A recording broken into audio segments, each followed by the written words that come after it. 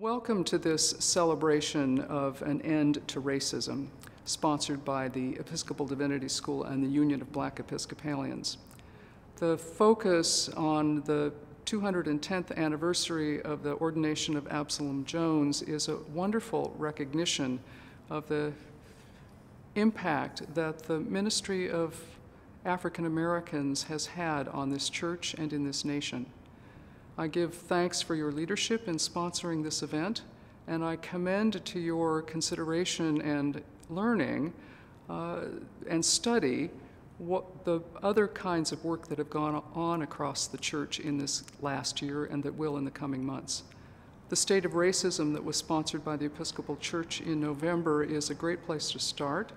We had a remarkable reflection that I think moved us from focusing simply on the past toward what we might do in the future and how our conversations are changing. The reality is that the sin of the past continues and its consequences.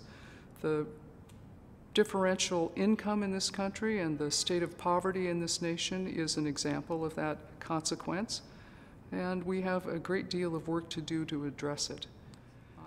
I give thanks for your presence at this event, and I commend to you continued engagement in the urgent need to end racism and prejudice in this nation.